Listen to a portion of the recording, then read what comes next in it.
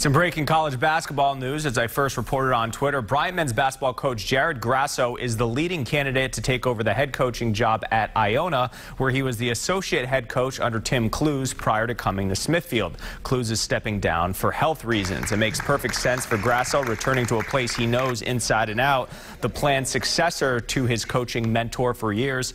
Tough for Bryant if he leaves. Grasso was turning the program around and had a terrific freshman class this year. The university had a bit of a crossroads, too, with school president Ron Makeley retiring this year. As for the other candidate at Iona, I'm told yes, Rick Pitino.